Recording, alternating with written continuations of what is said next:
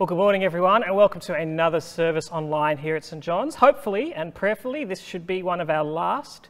My encouragement to all of you is to keep praying that our God will be over us, providing us protection, and that we can be together once again sooner rather than later. With that in mind, however, we're still going to be together, though not in the room. We are still one in Christ and able to worship him together through song. So let us sing together to our Father in heaven.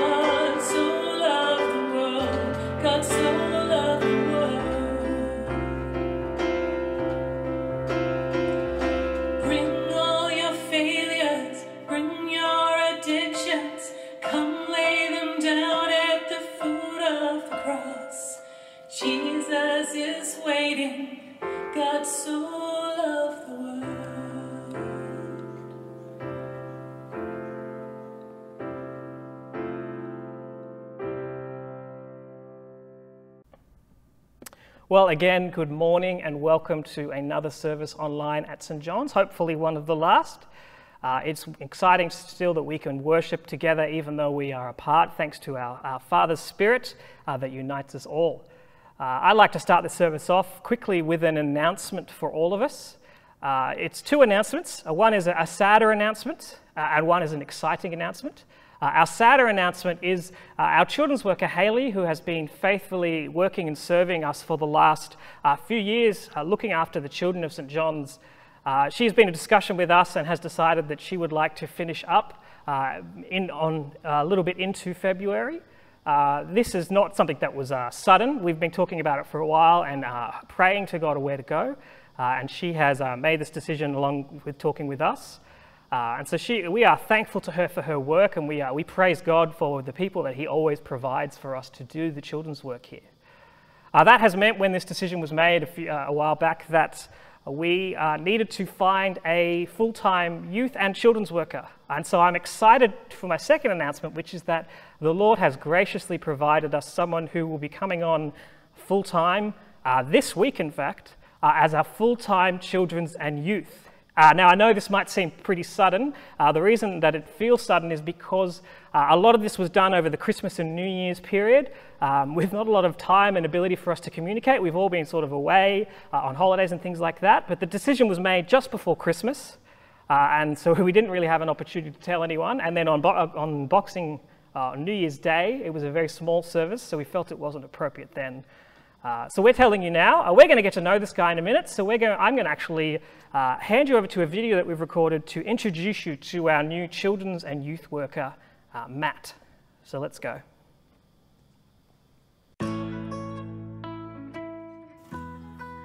Hello, my name is Matt Carmody. And I'm Elizabeth. I grew up in Campbelltown before moving to Wollongong, where I met Elizabeth, my wife. I grew up in Wollongong and met Matt at uni while we were both studying.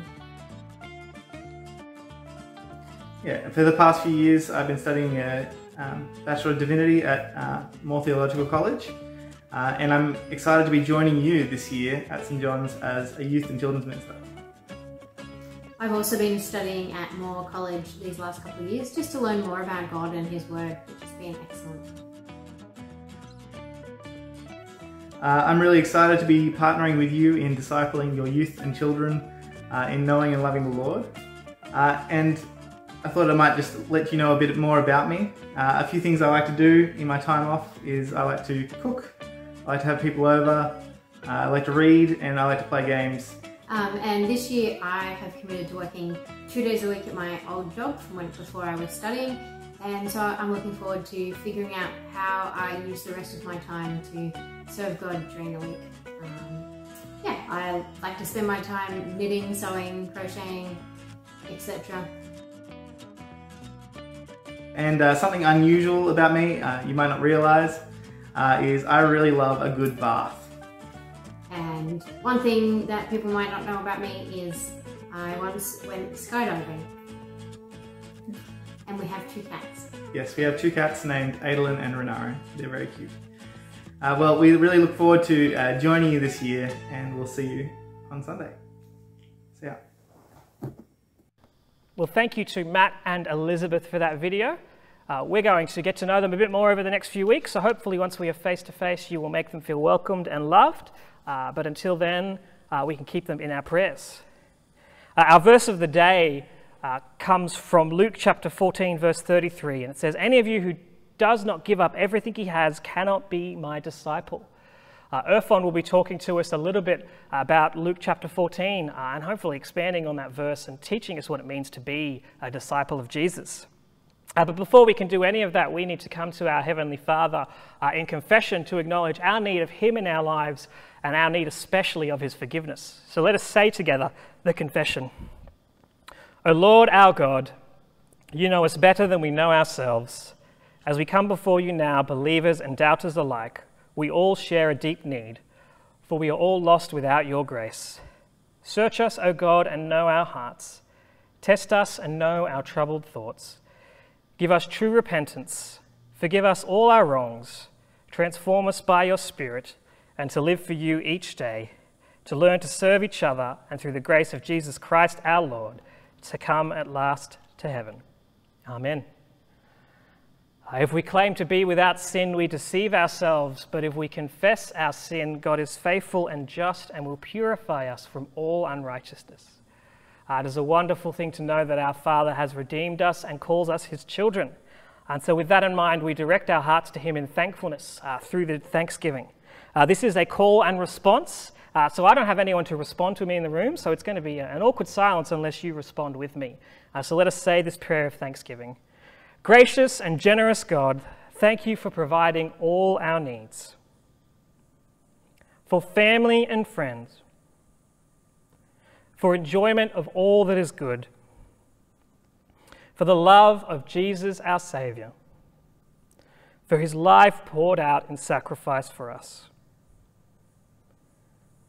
And finally, before Ian comes and prays, and we have our Bible reading, I'm going to say to you the Lord's Prayer. Our Father in heaven, hallowed be your name. Your kingdom come. Your will be done on earth as in heaven. Give us this day our daily bread. Forgive us our sins as we forgive those who sin against us. Lead us not into temptation, but deliver us from evil. For the kingdom, the power, and the glory are yours, now and forever. Amen. Let's pray. Heavenly Father, we humbly come before you today to give you thanks for the gift of salvation, given through the grace and the love of our Lord and Saviour, Jesus Christ. As we bring in the new year, we pray that the suspension of face-to-face church services will only be a short-term necessity, and our normal services will return soon. Father, in your timing, bring us our new senior minister with a fresh vision, energy and commitment to grow our church and to take us into the future. We pray for our branch churches, Mount Hunter and Warumbi. Father, guide them through this difficult time and help them to best prepare for the way forward during this COVID restrictions. We also pray for our Carrington leaders and may we have sufficient volunteers to fill these roles and be ready to resume services as soon as it is safe to do so. Father, may the goodness of the Holy Spirit guide us daily, helping us to love and serve you and our church family. We pray for the generosity of our congregation. May we be able to meet our financial commitments and be able to continue to supply the level of service that is sufficient to seek and save the lost, as well as serve the needs of our church. We pray for our men's and women's ministries. May they be well run and well attended by our congregation and offer an opportunity for our non-Christian friends to join in activities in a non-threatening environment. For our non-Christian friends and family, we pray that St. John's will be able to help them to get to know God through our many activities that are aimed in making them feel welcome and included. We also pray for our pregnant mothers. May you help them to feel a sense of peace during this time, this sometimes difficult and emotional time. Father, thank you for hearing our prayers that we have brought before you today. In the precious name of Jesus, amen. Hello everyone. Our reading is from Luke chapter 14, verses 25 to 35. The cost of being a disciple. Large crowds were travelling with Jesus, and turning to them he said, "If anyone comes to me and does not hate his father and mother, his wife and children, his brothers and sisters, yes, even his own life, he cannot be my disciple.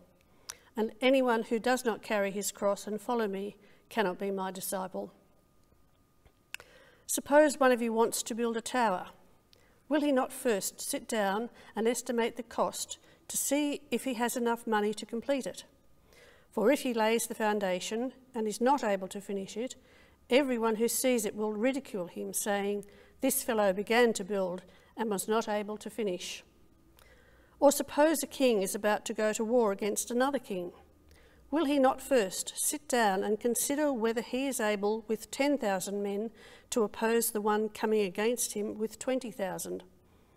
If he is not able, he will send a delegation while the other is still a long way off and will ask for terms of peace. In the same way, any of you who does not give up everything he has cannot be my disciple. Salt is good, but if it loses its saltiness, how can it be made salty again? It is fit neither for the soil nor for the manure pile. It is thrown out.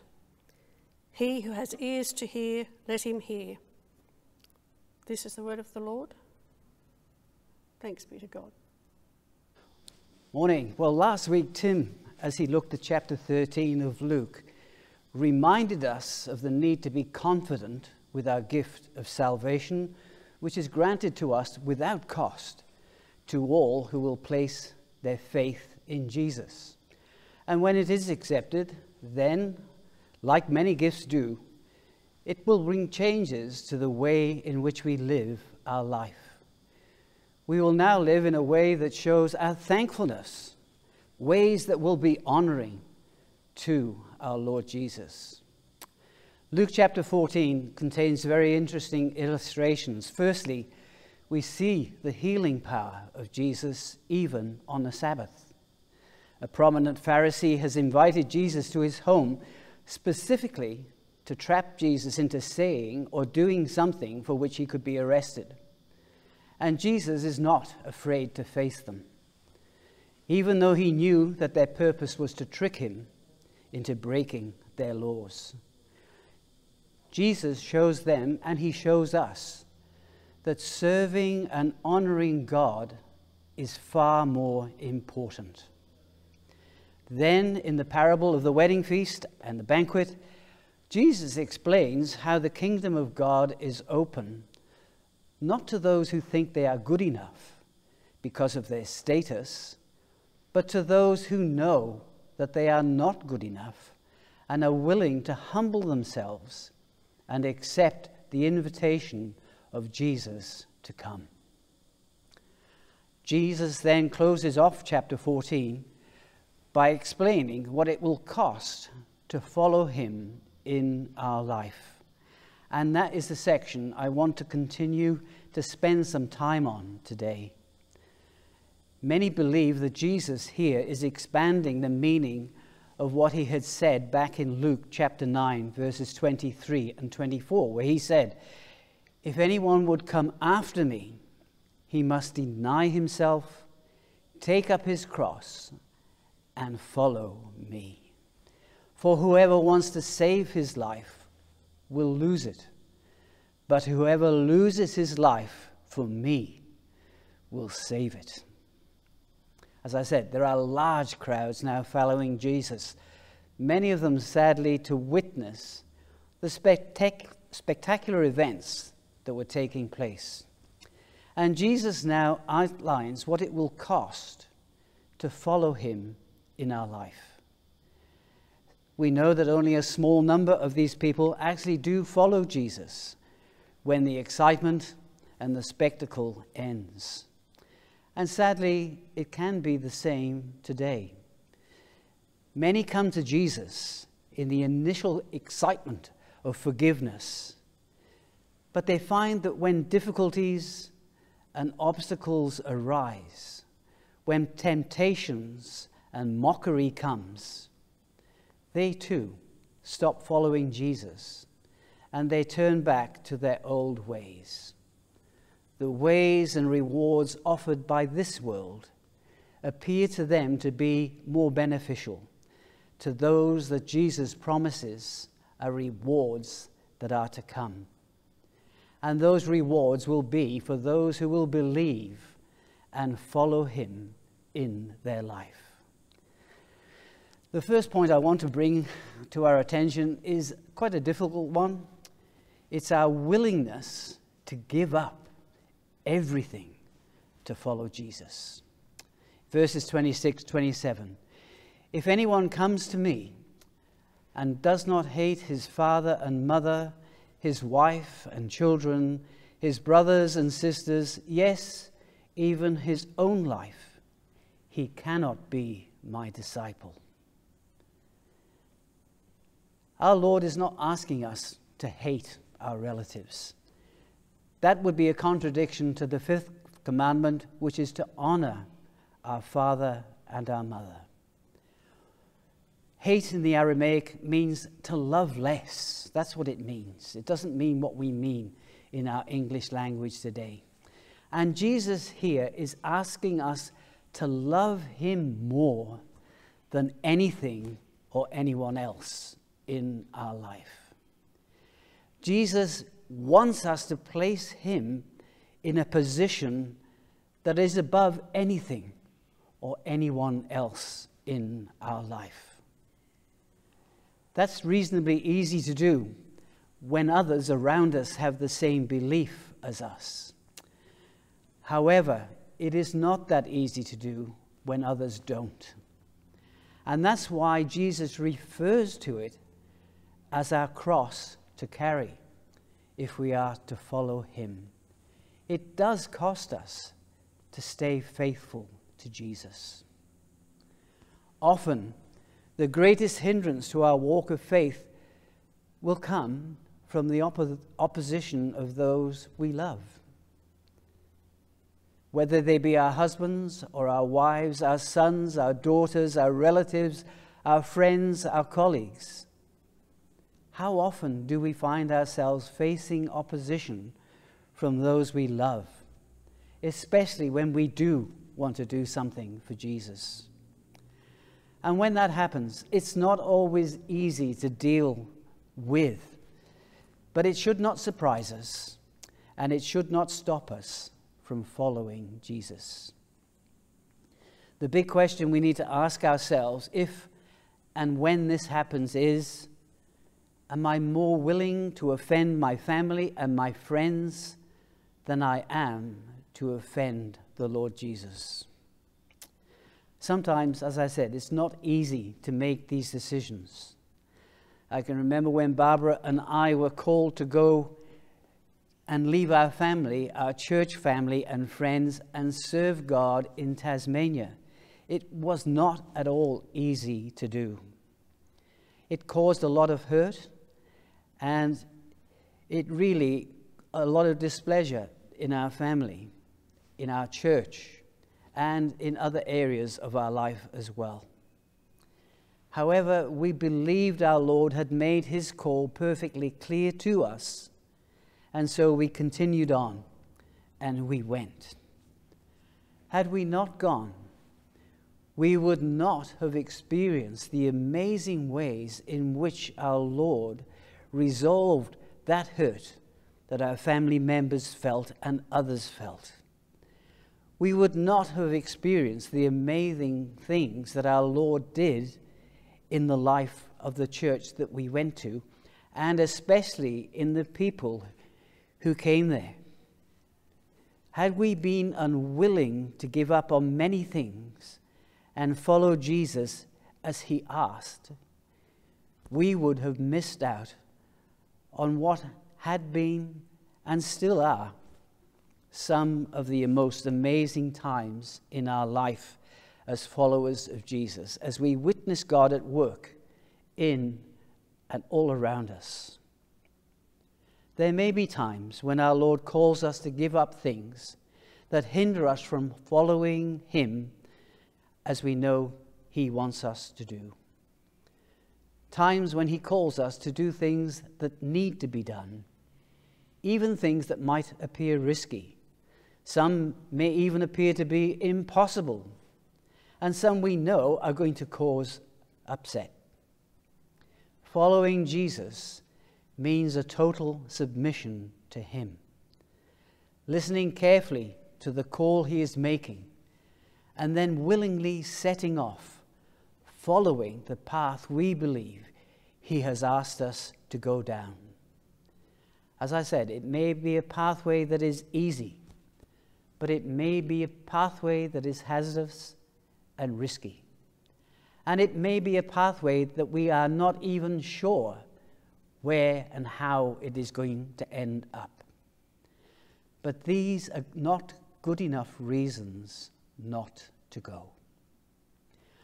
Jesus will never, ever let us down when we completely trust, rely, and depend on him. Jesus is telling these crowds, and he is telling us today, to follow him. And we need to be willing to let go and allow Jesus to show us his will, his purposes, and his plans for our life. This is how they, and this is how we show we are truly willing to be his followers, no matter what the cost. The second point I'd like to consider is our need to be wise and count the cost. Verse 28 to 30. Suppose one of you wants to be a builder. Will he not first sit down and estimate the cost to see if he has enough money to complete it? For if he lays the foundation and is not able to finish it, everyone who sees it will ridicule him, saying, "This fellow began to build and was not able to finish." Well, why did Jesus say this? The prophets were probably thinking that after all they have seen, the spectacular things would happen for them as well. Often when we are excited about something, when our emotions are running really high, we can make rash decisions and often fail to find that they turn out as we expected them. Sadly, some can even inflict pain and hardship. Jesus is telling them, and he is telling us, that we need to be careful, thoughtful, and prayerful before we charge off and do things with an expectancy that all will happen just as we have planned.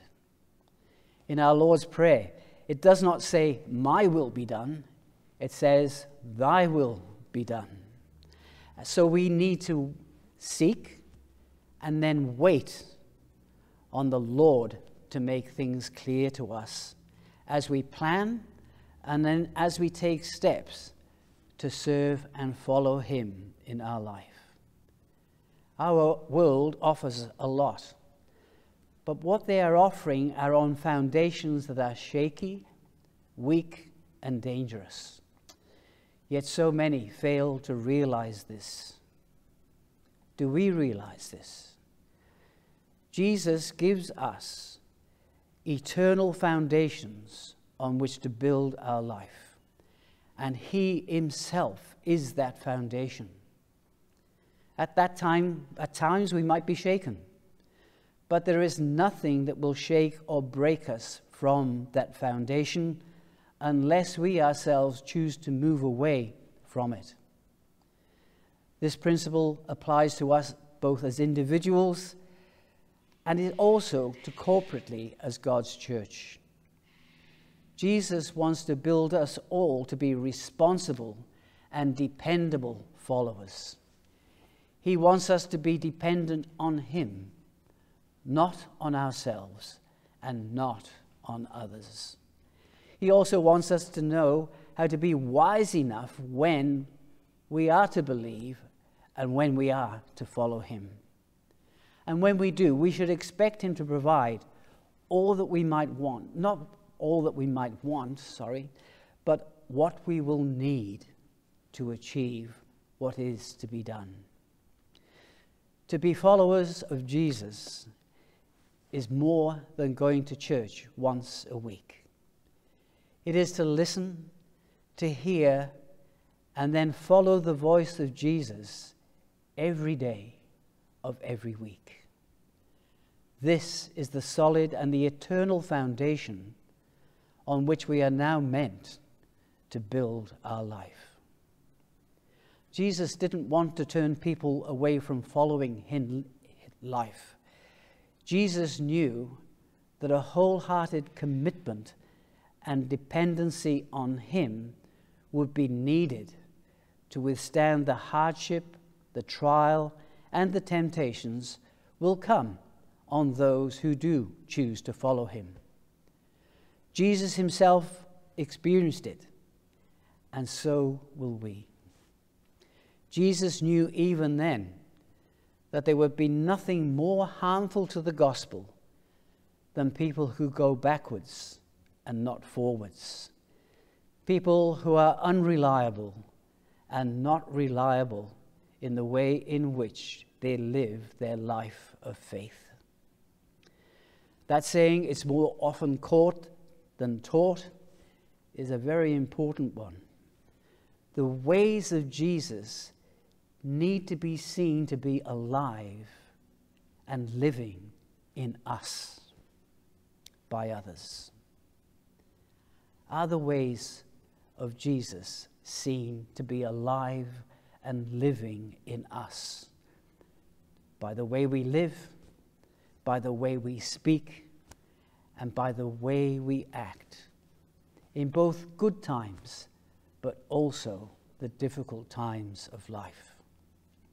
Our Lord Jesus walked the talk, and many saw it and they wanted it.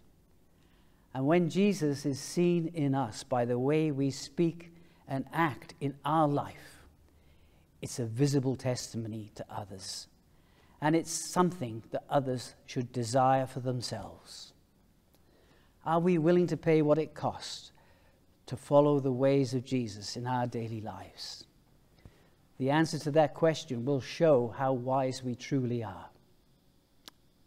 And the final point I want to consider today is the consequence of choosing not to follow Jesus. Verses 33 to 35. In the same way, any of you who does not give up everything he has cannot be my disciples. Salt is good, but if it loses its saltiness, how can it be made salty again? It is fit neither for the soil nor for the manure pile. It is thrown out. Once we do follow Jesus in our life, we cannot look back at what might have been. We have and will always need to be willing to give up whatever it is that comes to hinder us from following Jesus in our life. We must not allow ourselves to become backsliders. We must continue on to be striders for the gospel.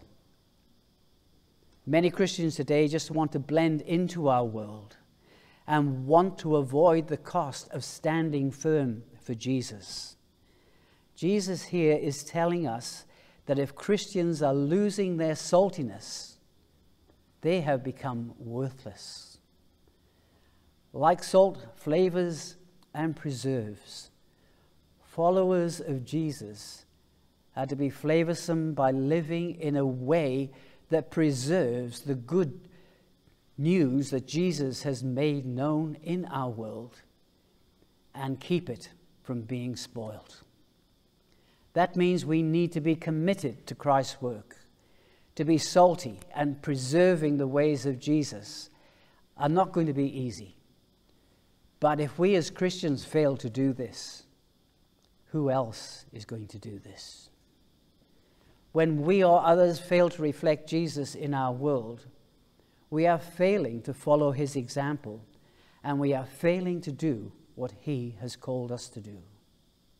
Notice Jesus here is not aiming this comment at leaders alone. He says, any of you who will not give up everything cannot be my disciple.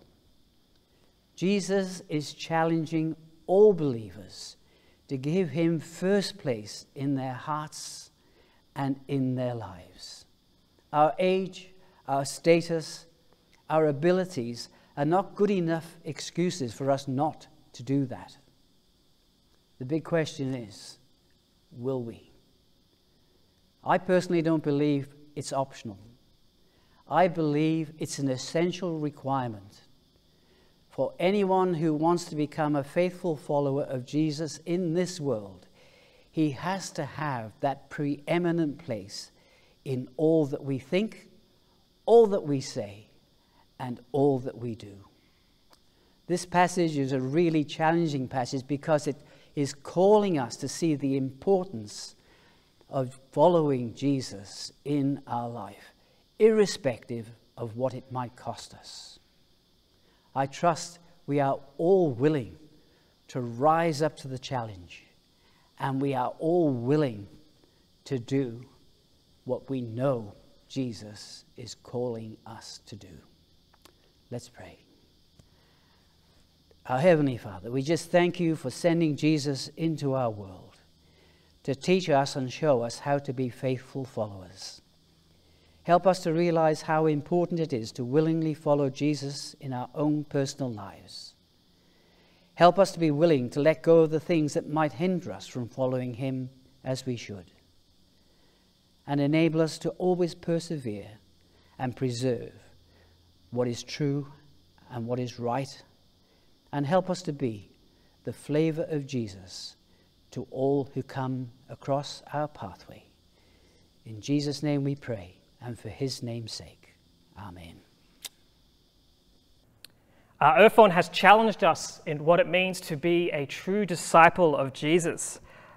We can take what we have learnt and heard and prayed and worshipped God today and dedicate it to him in our prayer of dedication. So let us say these words together. Heavenly Father, we have heard your word this day. Give us grace to receive it, understanding to know it, faith to believe it, and in the coming weeks, the will to obey it. Through Jesus Christ our Lord. Amen. And finally, we say the words of the grace. The grace of our Lord Jesus Christ and the love of God and the fellowship of the Holy Spirit be with us all evermore. Amen. That concludes our online service. Hopefully it will be one of the last. My encouragement to us all is to continue to pray for a quick resolution to the struggles that are currently going through New South Wales. But until then, let us worship God one last time this week in song. Thank you.